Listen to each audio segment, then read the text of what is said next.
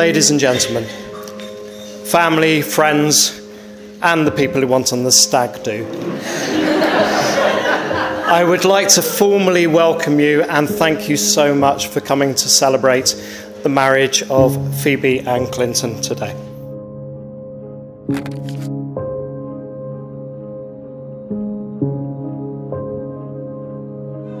Phoebe, I couldn't be prouder of the amazing woman that you've become.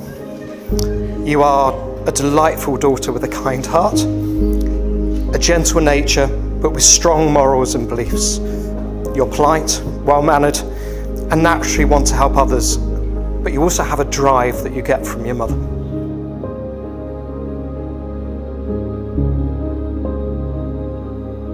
I get to see her in her dress before everyone in the church does. I then get to walk her down the aisle. I get to give her away to this most amazing man. And then I get to stand here and tell you how much I love her. How lucky am I? I proclaim her therefore husband and wife. You may kiss the bride, you may give them a round of applause.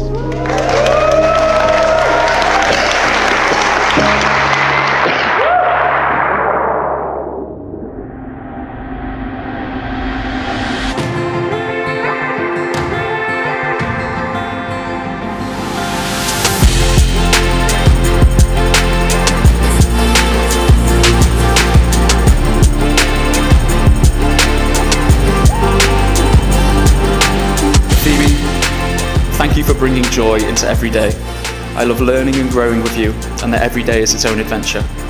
I'm so grateful for your deep caring and understanding. I just want to spend the rest of my days getting to know you until the end of time.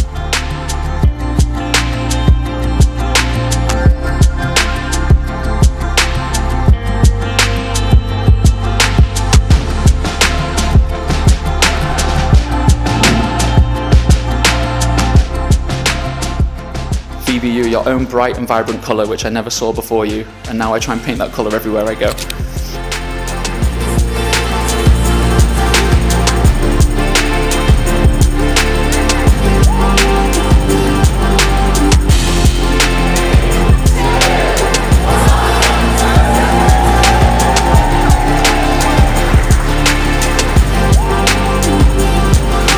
Your presence is a gift. Your mind is a marvel that unravels in the most profound ways.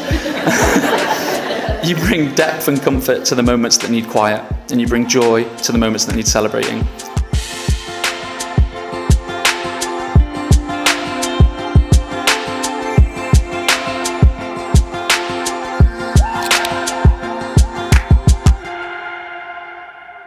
Phoebe, I would recognise you in total darkness were you mute and I deaf.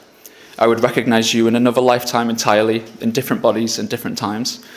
And I will love you in all of this until the very last star in the sky burns out. Mrs. Roberts, you're gorgeous, I love you, and you are my world. Clinton, I'm in bits. What are you doing?